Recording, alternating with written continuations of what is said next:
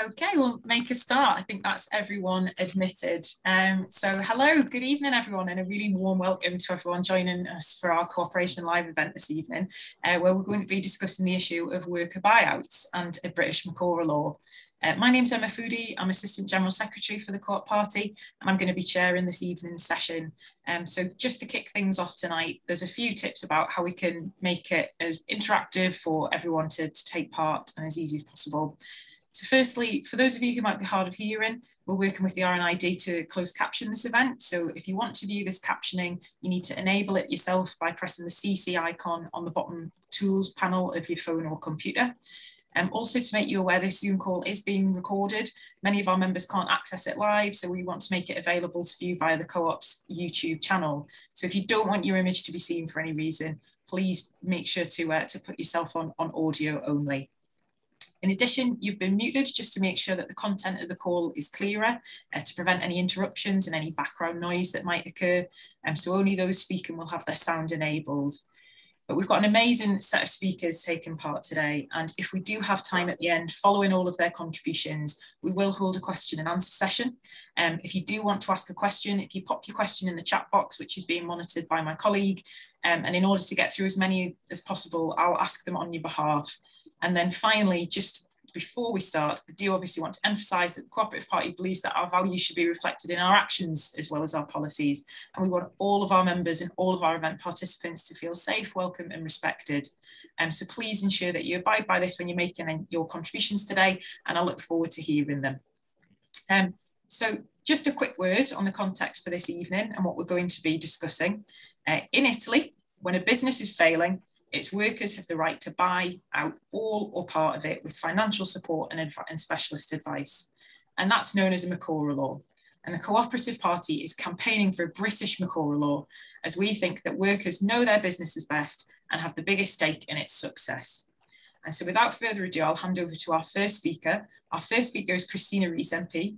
She's been campaigning in Westminster for a British Marcora Law, and just a couple of weeks ago secured a debate on this very issue. Over to you, Chris. Thanks, Emma, and it's so good to be with you all this evening. So I'm going to just set the scene for tonight's very exciting event. As Robert Owen, founder of our movement, born on the 14th of May, 1771, in Newtown, Powys, in beautiful Wales, said, "The lowest state of humanity is experienced when the individual must labour for a small pittance of wages from others. UK cooperatives know that narrow ownership of the UK economy has caused inequality by preventing economic growth and making the UK vulnerable to economic shocks.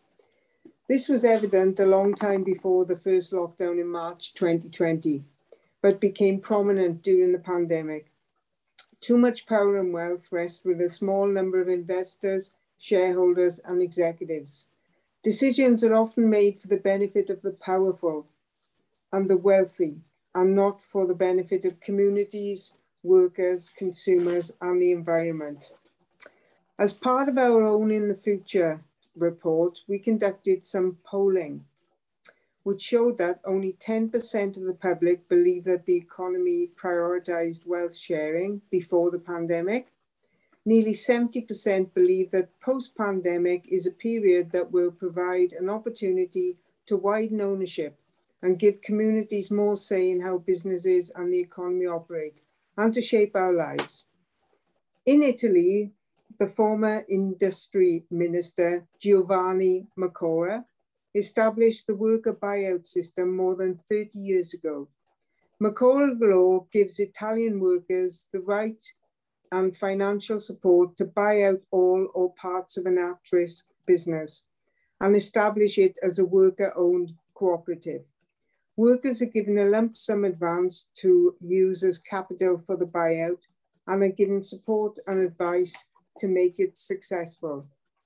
The Marcora Law Fund is currently managed by Cooperazione, Finanza, Impresa, I'll call it CFI, which as an institutional investor uses the resources conferred by the Italian Ministry of Economic Development to finance the growth of cooperative enterprises through a combination of equity and debt capital lines of intervention.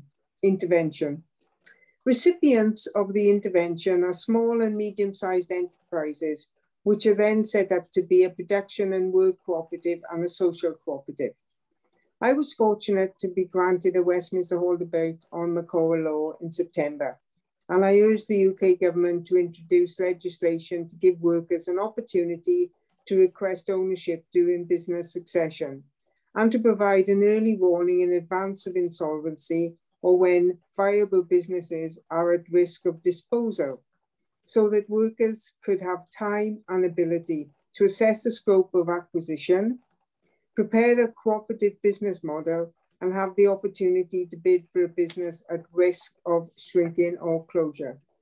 A UK Marcora Law would sustain businesses and help the UK move to a fair and democratic economy through our cooperative values. I suggested that the UK government should follow my friend Mark Drakeford, the First Minister of Wales, and appoint a UK minister with specific responsibilities for the cooperative sector. And I'm sure that the Welsh cooperators on the call tonight know that it's Vaughan Gethin, a great Welsh cooperative. Bay's Minister Paul Scully responded to my Westminster Hall debate, and I took pleasure in reminding him that Mark and his Welsh Labour government were overwhelmingly re-elected last May on a manifesto which pledged to provide greater support for worker buyouts.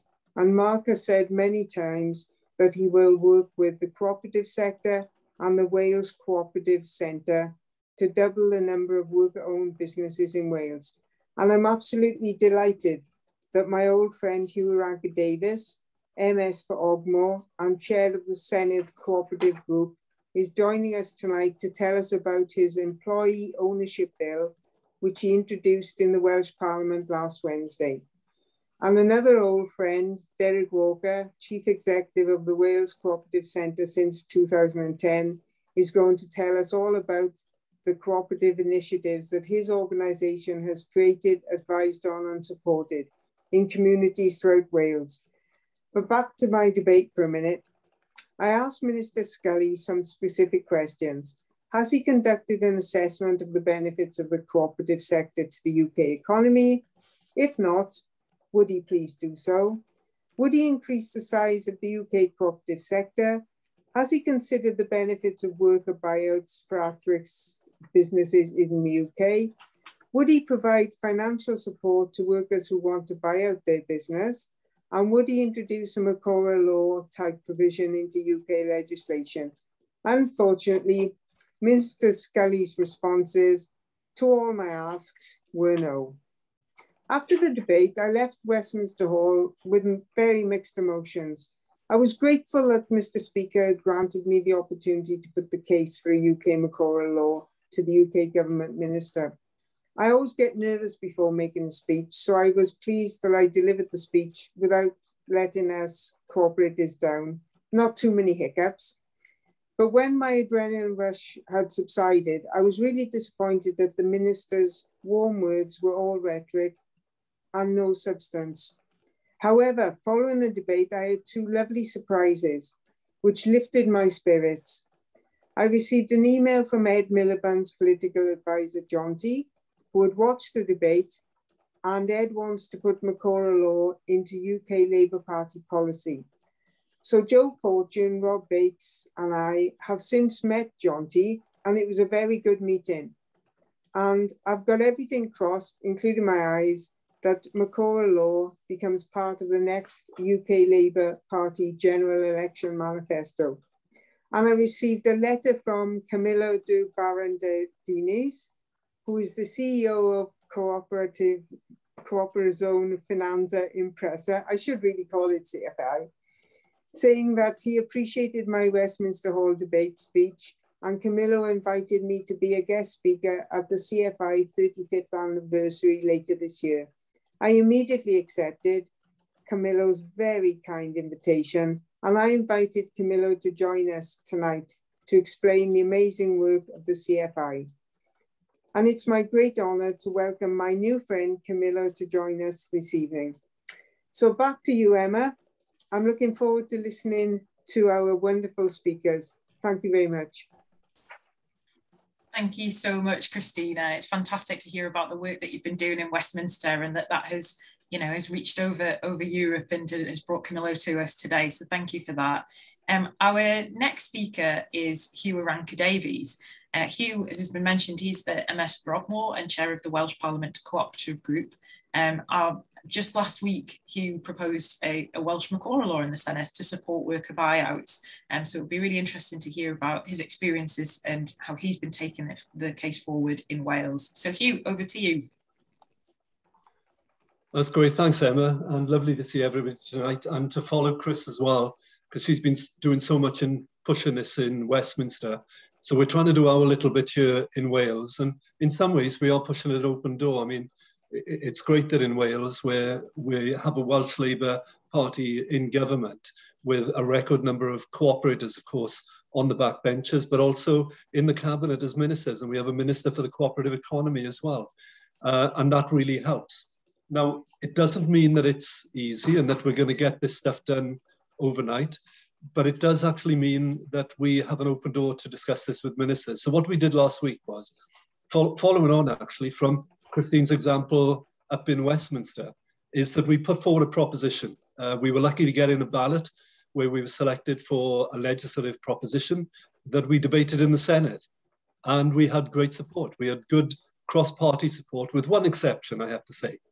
The one exception won't surprise you to know, slightly disappointing.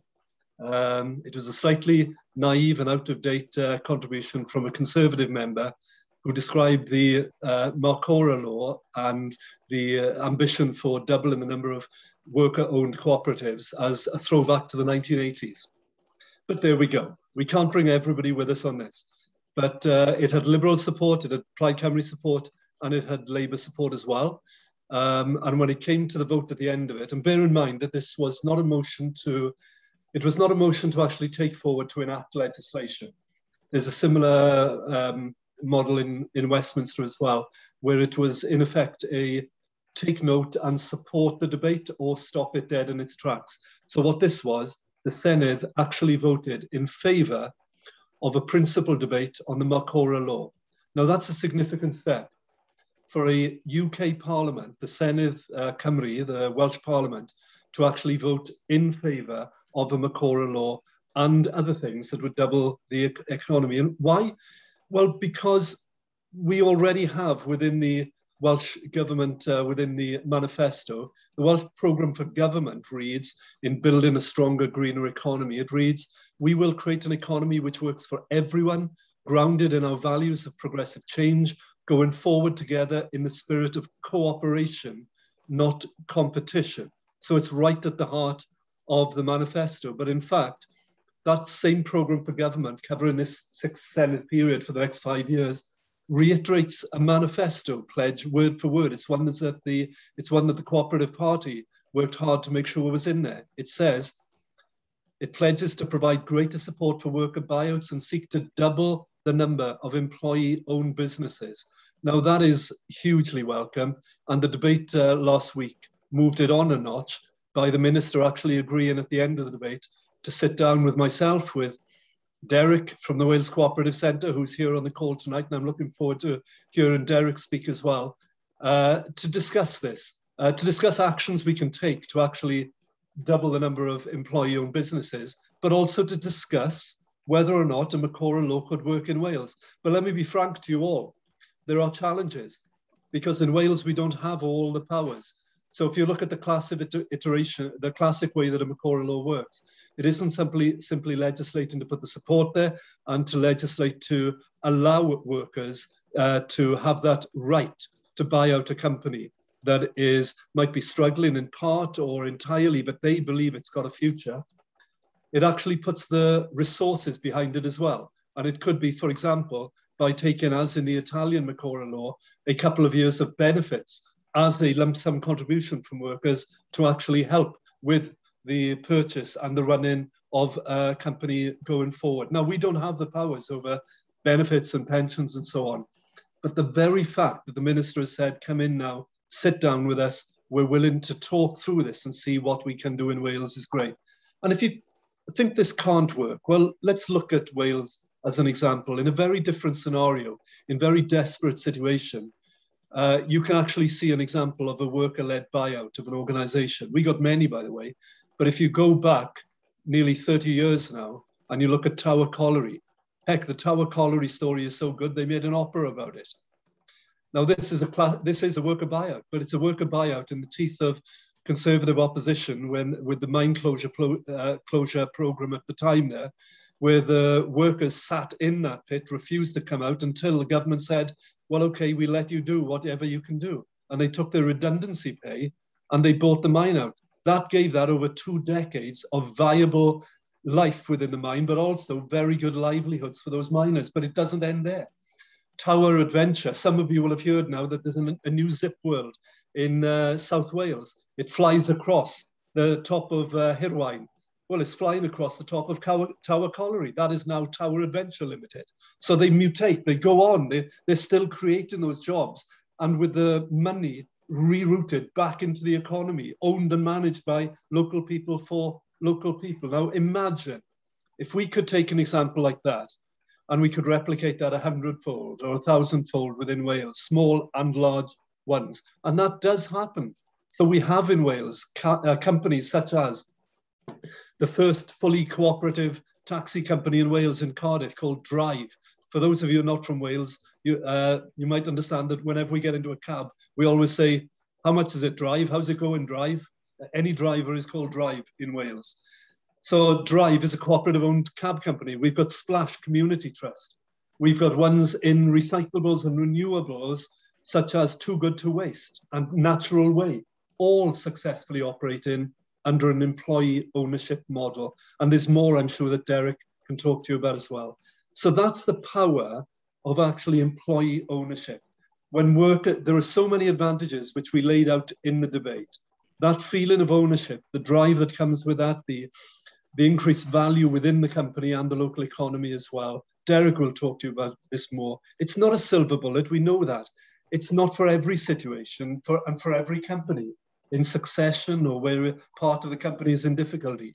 But wouldn't it just be great if we could give workers their own chance to own and manage their own workplace, secure their own future and root it in their own local economies as well, instead of taking that money out of their areas and giving it to some other shareholders far, far away. That's what a Welsh Marcora law could do. Thanks, Emma. Thank you so much for that contribution, Huw. It's fantastic to hear about those examples in Wales and of the work that you're doing in the Senedd there, which we all really appreciate. Next to speak, we have Mathew Lawrence. Mathew is director at Commonwealth.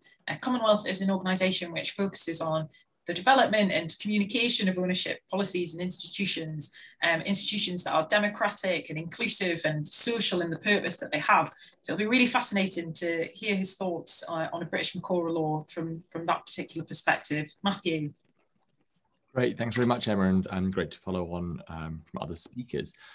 I thought I'd just start with sort of one statistic from today's budget to set a little bit of the sort of context as to why a law like this and a wider sort of movement to democratise the economy is needed. So I don't know if people saw, but one of the sort of striking but sort of buried statistics in the budget was that real wages are expected to continue to stagnate deep into the 2020s, meaning we'll have had almost 2 decades of essentially no rises in real wages for ordinary workers, families and communities. And really at the heart of that is, deep power imbalances in our society, in our economy and in our workplaces. And what, of course, cooperatives do is begin to democratise power, begin to democratise how work is organised, the purpose of workplaces. They're not, as you said, they're not silver bullets for everything, but they can begin to address some of those deep fault lines that we then see, emerging in things like flatlining wages. So I think it's really important, context to talk about it. Specifically on the work buyouts, I think the first thing to say is it's useful to focus in on the opportunity. So it's estimated that in the next 2 to 3 years, because of sort of aging business owners moving into retirement, demographic changes, etc., so-called sort of silver tsunami, there's roughly about 120,000 small to medium-sized businesses in the UK that are expected to sort of change ownership hands. So if only 5% of those transition into cooperatives or employee-owned firms, or a different model, but ideally cooperatives, that would almost double sort of the number of entities that are cooperatives in the UK. So there's a huge opportunity there, but then there's also risk because at the moment, I'd probably take an unfortunate bet that we won't see anything like 5%. And in fact, what we're more likely to see is otherwise successful businesses built up by the knowledge and skill and commitment of the workers, either just closing down with the founder, with the sort of main owner, being snapped up by private equity. We've seen throughout the COVID crisis, private equity, a very extractive, aggressive form of ownership model, hoovering up care homes, property, businesses across the UK. So you could see them moving in, or you could see sort of just a sort of the breaking up and the selling off of assets and sort of the breaking down of the company. So there's a real risk that there's this big opportunity, 120,000 viable businesses that are going to transition in the years ahead, but there's a risk that we just miss that, and that it actually accentuates some of those problems about inequalities in ownership, inequalities in power. So how to take advantage, and Chris's bill, and it's fantastic to hear that John T and Ed Miliband's on our board, so I'm glad that he was supportive, but the work that Chris and Huw and others are doing to push it, and in some ways, the bill that Chris proposed and others, the details are there, but I think the key thing in some ways is to think about the law not just in terms of buying out in times of distress, but about sort of an ability sort of at any point of ownership transition for workers to be the first point of call, first right of refusal on whether they can be given the time to negotiate a buyout. They won't always take that up, but it's having that sort of space and window of opportunity. And to do that, I guess there's a couple of things required. So one is obviously the legal framework to institute that, providing that sort of legal space, legal guarantee to workers that they will be given the opportunity to come together to think about, discuss, and potentially propose a sort of buyout and what the governance structure of that would be. I think the second thing then would be sort of finances. A lot of the, I think I don't often praise the coalition government, but some of the work that Vince Cable did on, and it's not perfect, but the employee ownership trust model and the way that you can sort of leverage future income to, sort of use that as sort of future income of a company, use that future income as a way to then borrow to buy out equity in a company. So there's potentially ways that workers can finance buyouts on their own, but very often they'll need to borrow externally. When they borrow externally, who are they borrowing from? And so it's, do we need to think about something like a cooperative development bank that can scale the democratic economy, provide the finance for workers who've got the capability and talent but need the sort of financing capital? And then there's a sort of third question around sort of capabilities. So not just in sort of finance and legal frameworks, but just that basic sense of our workers being supported in terms of knowing the regulatory frameworks, knowing the auditing and the accounting, all the basics of nuts and bolts of running an organization that workers have that. I believe they have that tacit and actual knowledge and capability within themselves, but sometimes it's hard to navigate.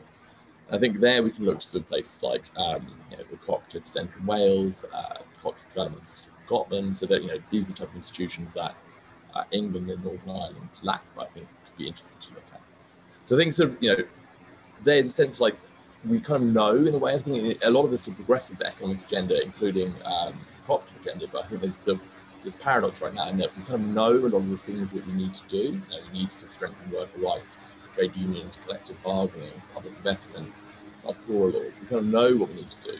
It's a question of how we get there, how do we build the power to actually make real change, and how our economy is organised.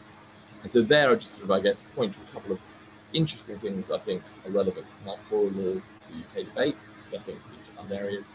So I think the key thing I've stressed really, and tonight's call is a great example of it, is yes, change can happen at Westminster, but I think in the devolved administrations, in the Welsh government, the Scottish government, and I think increasingly, in the sort of combined authority of the city mayors, we're attempting to sort of chart very different directions to the sort of economic agenda of Westminster. There's real potential there, and so I think that it's vital to continue to plug away at the change at the UK-wide level. And I think that because the limits and sort of fragmented nature of devolution, there's only so much that the Welsh government, the Scottish government, and Andy Burnham can do. But nonetheless, I think it's really exciting and a big opportunity to explore as far as possible how far a Marcora law UK level can be sort of prefigured by action in Wales and Scotland, in sort of cities and towns of England. So I think that's a political sense where, for me, the energy and excitement is to really sort of test the boundaries of where we can go now, while trying to build that sort of social and political momentum for reform at the UK level. And so I just end by saying, I think we've got the solutions. We kind of know broadly the mechanics of how Marcora Law would work in the UK. It's about building sort of the cooperative movements that real change can come. That's brilliant. Thank you so much for that, Mathew, and some really interesting insights in there, as you say, not just at kind of where we can push for change at a national level, but how we actually can push for national change, but on kind of, in regional senses around the devolution agenda as well. So thank you for that. Next up, we're going to be hearing from Derek Walker. Derek's the Chief Executive at the Wales Co-op Centre, which is the UK's largest cooperative development agency. And as we talk about the need for a Marcora Law and the opportunities that it brings and the positive steps that are already taking place in Wales, it'd be great to be able to hear your views and take on this particular topic. Over to you, Derek. Great, thank you very much, Emma, and nice to see everyone this evening. I've been asked to talk about the benefits of employee ownership. I guess most of us would be convinced by those anyway, but I think it's worth reiterating why we're promoting employee ownership and why it's a good thing for all parties, really. It's really a no-brainer. So we're a co-op development agency in Wales. As Emma said, we're the largest co-op development agency in the UK. And to just come back to Mathew's point, I think part of building the cooperative economy is seeing the infrastructure and the capacity. And we would love to see sister organisations in parts of England, across England and in Northern Ireland, working alongside us to strengthen the cooperative economy. I think it's an essential part of taking this agenda forward. We work with most employee buyouts in Wales, so we're very lucky to have support from Welsh Government to provide free of charge support to help businesses transitioning to employee ownership. So most of the businesses that, or nearly all the businesses that transfer to an employee-owned business structure in Wales would work with us. It hasn't been mentioned so far, but we have seen significant growth in the number of employee-owned businesses over the last few years.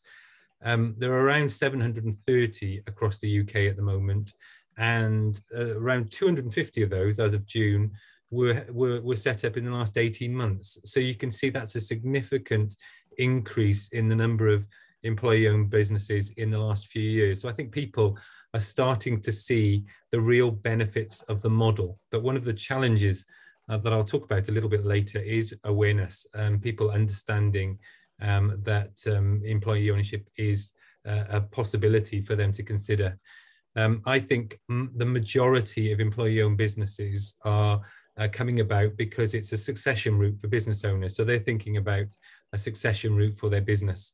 But we're probably missing a lot of businesses that are perhaps closing or shutting down for other reasons, perhaps, that could consider an employee ownership model, but that is not being considered. And as a result, perhaps jobs are lost or businesses are moved to the other parts of Europe potentially. So, we need to promote the model in more situations, I would say. So the benefits of employee ownership are really, really strong. It's a very convincing model. The Employee Ownership Association did some work, and we were involved in some of that work looking at employee ownership. They did the ownership effect inquiry back in 2018 to gather some evidence about the benefits of employee ownership.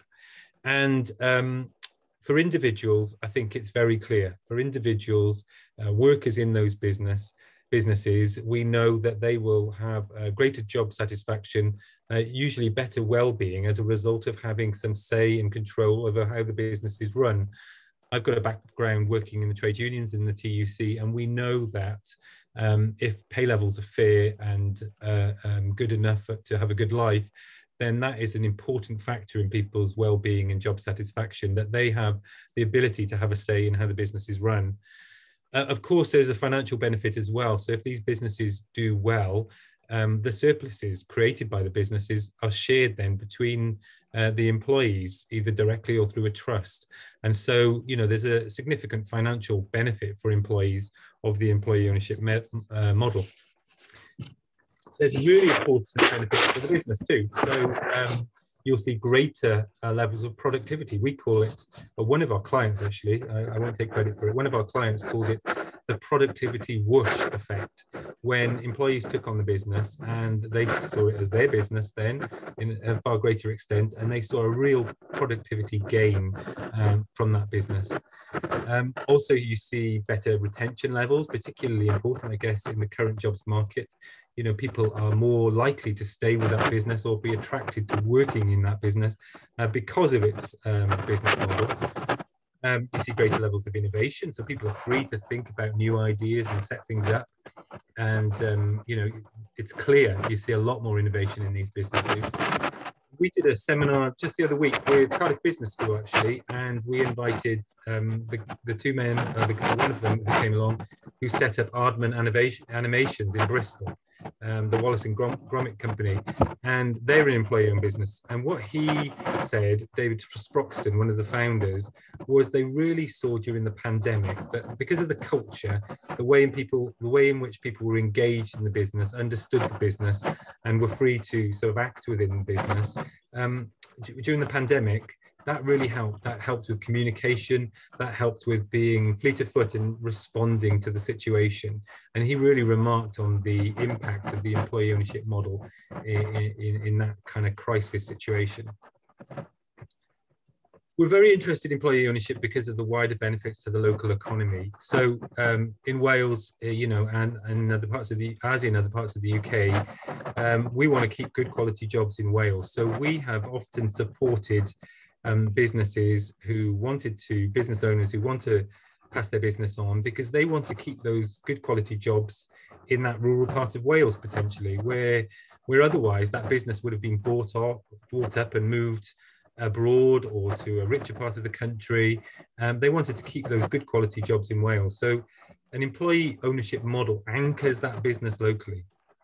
They're far less likely to up sticks and move as a result of the ownership structure. The people are also, as I said, going to usually benefit financially from the model, and they will spend that money locally in the local economy. So that has benefits for other local businesses and the local economy more generally. And it's an important transition model. So we were just hearing about that. You know, we find that, and I think it's found in research, it's certainly found in research, that often businesses fail, not because there's a business failure, but it's a transition failure. So there's a problem with the transition. It's being passed on to people without the skills, or it's being passed on to, you know, people, perhaps in family members who don't want to run the business. And the business fails for that reason, not because there's a business failure. So to tackle that sort of succession time bomb, we have a particularly high number of older business owners in the SME sector in Wales. And to tackle that time bomb, employee ownership can be a route to anchoring those businesses in the country and in the locality. And finally, for exiting business owners and for employees, there are tax benefits which are attractive. For business owners, we find that they want to do the right thing by their employees. Those employees have helped them build up the business, so they want to do the right thing by keeping that business alive and keeping those jobs available to them. They keep the integrity of the business as well. You know, the business that they've established that they really believe in, that integrity is maintained through passing it on to people who know the business and perhaps run it in the way that they would like to see it run. So there are many reasons for supporting employee ownership, not just in a situation of crisis or possible failure or closure of the business, but because you know, you want to see these businesses start up in this model, but also as a succession route. So it really is a very convincing model, and all the evidence backs it up. You know, just briefly to say, I was asked to say a bit about the sort of timescales and the work involved in supporting a business into employee ownership. Well, it's not always easy, and it does take time, and we can work sometimes very quickly and do this kind of transition in 6 months. I think that might be our record, but it can take a long time, and you can do a lot of work, and for the deal to fall down because you know, the workers or the business owner or something, the finance can't be found, and the deal collapses. So it can take a long time. So we need to do something to make that whole transition process easier.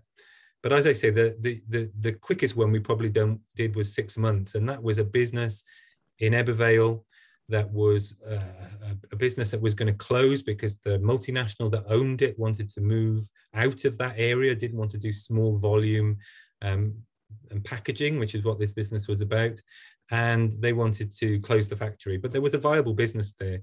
So we supported the employees to buy that business, and they are, you know, running that business successfully now, many, many years later, in an area of Wales that really needs that kind of employment. So it is possible to be done very quickly, but usually it takes a lot more time. What I would say finally, in terms of the Marcora Law, you know, I think Huw and Christine have hit it on the head really, and why we're doing this. It's the legislation can be really helpful, but the wider support is helpful too. So, you know, I think giving people, workers, the opportunity to be asked and to be involved in employee ownership, employee buyout situation is going to be critical in making more of these opportunities happen. Too often, they're missed out of the loop, or they're not given enough time to look at employee ownership. So giving them the right to be asked about employee ownership, I think, is really important. I think it sends a hugely important signal that employee ownership and employee-owned businesses and cooperative approaches are part of an important part of the economy and how we see the future of the economy. So I think it does that job too. But we also need to address the awareness raising, which legislation would help with potentially as a result of the law, but also you know, you need to do that wider raising awareness, and you need the finance. You need the finance to be available to make it easier for employees to raise the funding to buy the business should they need to do so. So it's a really exciting opportunity, and hopefully we can do this in Wales and across the UK, and we're really looking forward to playing our part in making it happen. So thank you, Emma. Thank you so much for that contribution, Derek. I think you know, you made some really strong, compelling arguments about why worker buyouts are so important, not just to the cooperative sector, but more generally. So thank you for that. Before I get on to our last speaker, just a quick reminder for any questions that you might want to submit. If you want to have any of your questions put to any of our panelists, or indeed all of our panelists, then please just put them in the chat box, and however many we can get through in the time available, we'll obviously seek to do so. So that takes us on to our final speaker. The last of our speakers is Camillo de Berardinis, the Amministratore Delegato at the Cooperazione Finanza Impresa in Italy, also known as the CEO of the CFI, which is a little bit easier for me to say if I'm being honest. The Marcora Law that we talked about, that's already been established in Italy, is a fund for the formation of cooperative enterprises amongst employees at times of their companies being in crisis. And it's through the CFI that fund is actually currently managed, to using the resource that's made available from the Italian government to finance the growth of co-ops, as well as offering that important support and advice that we've heard so much about today, and developing those as well. So Camillo, just thank you so much for joining us this evening to share your experiences of how the Marcora Law actually works in practice. We'd be really delighted for you to share those with us tonight. Thank you for inviting me. A brief introduction. In Italy, the creation of new COPs to purchase the target company has been favored not only by the Marcora Law, but also by the new Marcora, which together with other laws have favored the use of worker buyouts to overcome companies in crisis and prevent job losses. Marcora saw in the cooperative system the best way for workers to participate in the management of their own businesses, and the right way for communities to revitalize farms in facing a crisis. Marcora believed that the cooperative movement could be regarded as a third way between private enterprise and public assistantialism.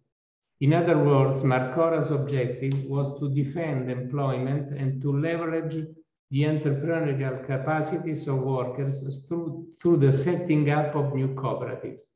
This is also because one of the distinguishing features of cooperatives is that they put people to the center of the business by putting them before profit. If you want, you can follow in the document I sent. And now I explained the operating CFI. CFI is an instrument for an active work policy and institutional investor operating since 1986 as the instrument to implement the Marcora Law, set up with a specific mission of public interest, with the Ministry for Economic Development holding a 98.6% share of the capital and an overseeing role as a member in the Administrative and Supervisory Board. With a company capital of 98 million euro, a network of 107 million euro, it has carried out operations for more than 300 millions and funded 554 companies. CFI participates in cooperative enterprise risk, supporting investment and projects, but also offers assistance and consultancy for initiatives aimed at setting up cooperatives promoted by workers from companies in crisis to reinforce the workers' competence. Our mission is support the setting up development of workers' production and social cooperatives promote increase and safeguard employment, strengthen company ability to grow and compete. Our objectives to promote and support workers' buyout, to the setting up of cooperatives by workers of companies sequestered or confiscated from organized crime to relaunch their business, the succession of company, favoring the possibility for employees to buy the company when the owner decides to close the business, and finally, social cooperatives. La Marcora Law like recipients, small, medium-sized enterprises, worker production, and social cooperatives. Types of financing are risk capital. CFI holds a temporary, not more than 10 years, and minority shareholding, with a repayment of 25% due at the 5th year. A shareholding of the maximum value equal to the company capital or double in the case of reserves and member loans.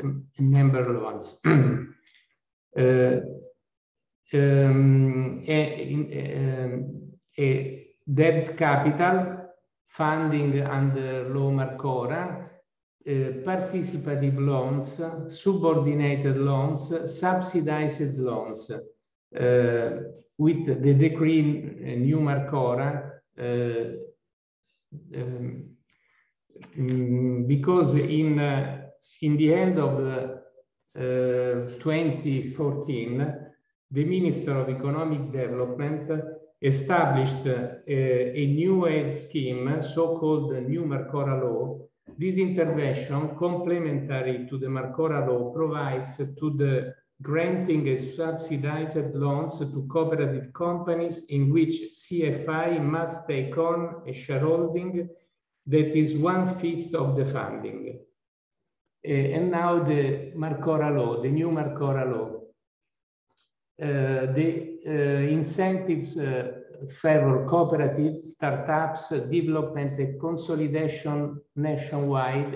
It can be granted alternatively for sending up investment programs to be concluded within 36 months, and company liquidity needs. For example, raw materials, consumable materials, service and goods necessary to carry out the company business, personal costs. The new Marcora, the fund of new Marcora has an availability of 81 million euro. The funding has a duration of not less than 3 years and not more than 10 years, with a grace period of up to 3 years. As an amortization plan in fixed deferred 6 monthly installments expiring the 31 May and 30 November of each year. Is regulated at an interest rate of 0%, is granted against the new investments, and in this case can cover the total amount of the investment program and for liquidity requirements.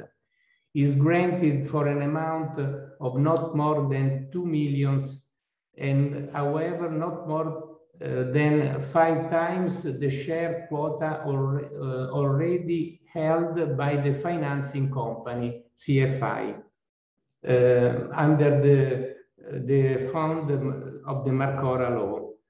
The decision to grant the funding is conditioned by the positive outcome of the checks foreseen by the Anti-Mafia Code, by the National State Aid Register, and by the verification of the due tax and social security contributions.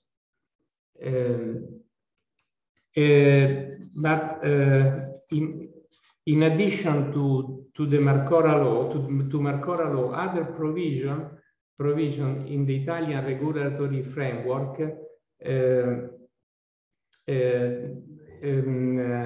had contributed to the spread of worker buyouts in Italy.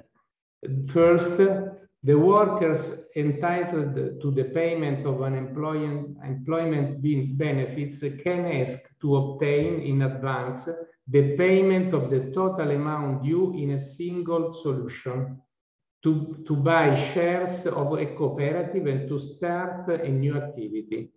Workers who wish to use the unemployment benefit must make a request directly to the National Security Institute. The amount in advance to workers is not taxable if reinvested in a new cooperative. Second, the most important intervention in recent years is, however, the possibility for employees of firms in crisis that are undergoing judicial proceedings, for example, bankruptcy, to benefit of a preemptive right to purchase these companies or its branch via a cooperative. You can find in the document I sent you the references and the extract of the rules I mentioned. Finally, I would like to highlight one last point. Marcora Law funds are revolving funds that create, as indicated in a survey of 55 cooperatives financed from 2013 to 2018, a virtuous cycle. First, create employment. Second, generate economic return for the state. Third, repaid by workers by allowing new projects to be financed. Thank you.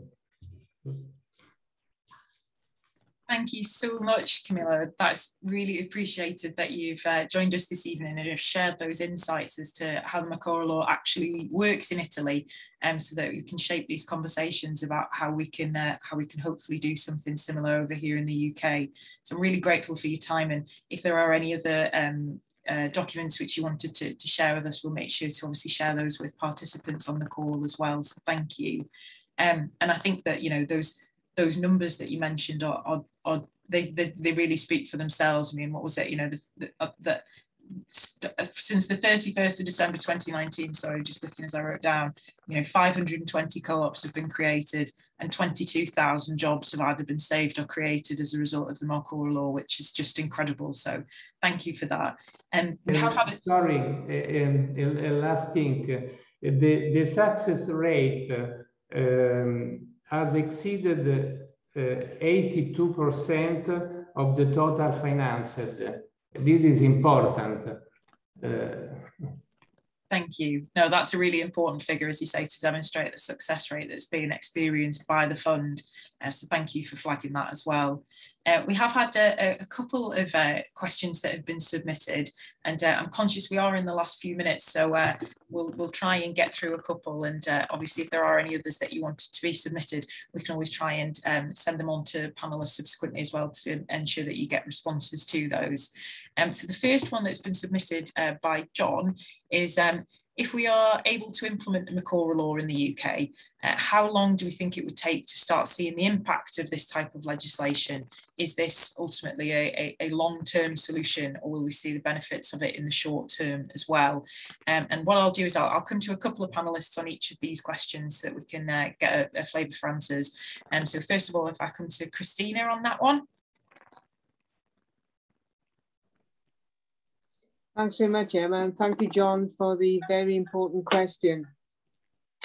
I think it's probably a long-term plan. Having listened to Camillo very eloquently, and I love the accent, by the way, set out the system in Italy. It's very sophisticated. It's well thought out.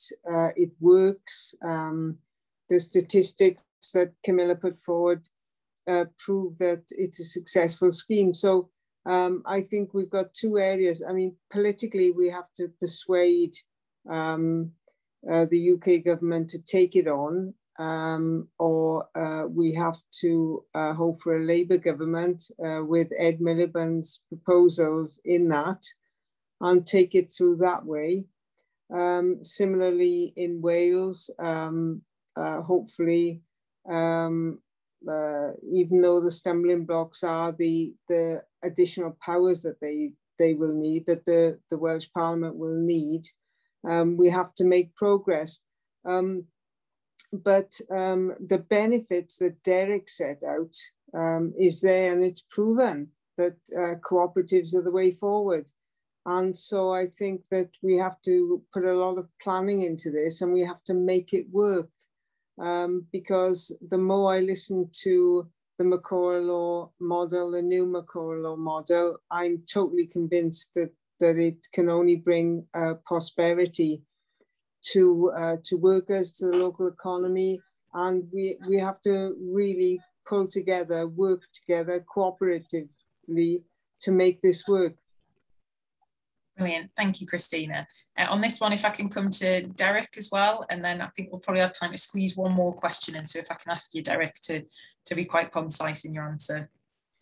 Yeah, I guess it is a long-term thing, but you could start to see some benefits quite quickly, depending on what was part of this. So if this was about giving workers, you know, which is a key part of it, the right to be asked and involved, to be able to take on the business, well, that would apply straight away, wouldn't it? So that could see some relatively quick benefits.